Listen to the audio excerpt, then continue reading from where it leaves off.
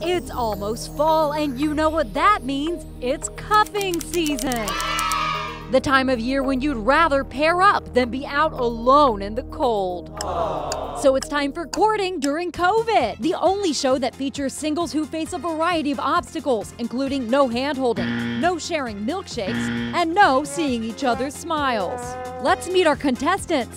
This is Melanie. She's 28, a dog person, and a wedding planner surrounded by everyone else's love. There are times that I'm seeing the epic cuteness of a wedding and I have to walk away for a second. This is Blake. He's 31, a cat person, and a jazz musician looking for someone he can harmonize with. A sweet person, someone that understands my love for music. Each of them are looking for that special someone to invite into their CDC recommended 6-foot personal bubble, and let's hear it. Take down that mask.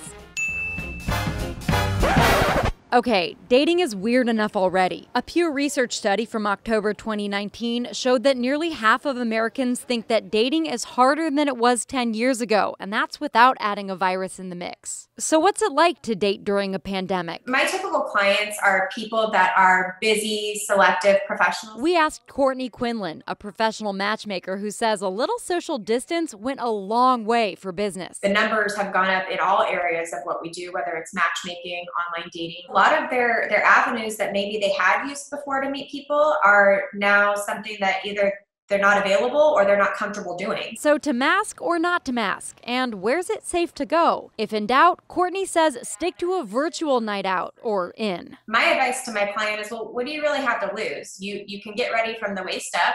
You can sit in the comfort of your home. You don't have to worry about paying for parking or even leaving your house. And Melanie says it helps weed out those she's not willing to wed. People have to be a lot more interesting when you're virtually dating. They can't just snag you with the in-person charm, and people run out of small talk really fast, and it's a really difficult because the only thing people want to talk about is COVID. So let's talk about what to talk about. I tell my clients, go on your first date, talk about normal first dating conversations. Keep it light, keep it fluffy. Try to not talk about all the horrible things going on right now in the world. And meaningful conversation may move things forward faster during the pandemic. It did for Blake and Alex. We got to be so close so quickly. Blake found his musical match. Alex is a singer-songwriter with the right sense of humor. He laughs at my really bad jokes sometimes. I do. And I know people say that and stuff, but that makes me feel so good. Nah.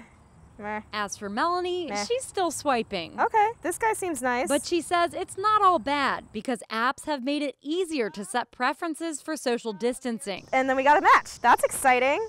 Text him later. And when later rolls around, she says easing into that 6-foot boundary can even be fun. They've been really upfront about it, where they say, hey, we're closer than 6 feet apart. Can we get any closer? And it's really cute. It's like another fun pickup line for them. So maybe COVID's helping Cupid after all. Do you guys think that you would be in the same place you are in your relationship right now if it weren't for a worldwide virus? I don't think so. Yeah, I'm going to be honest, probably not. It just kind of caused us to be very focused on each other. The pandemic's put a lot of things on hold, but love isn't one of them. Eva Andersen, Local 5 News, We Are Iowa.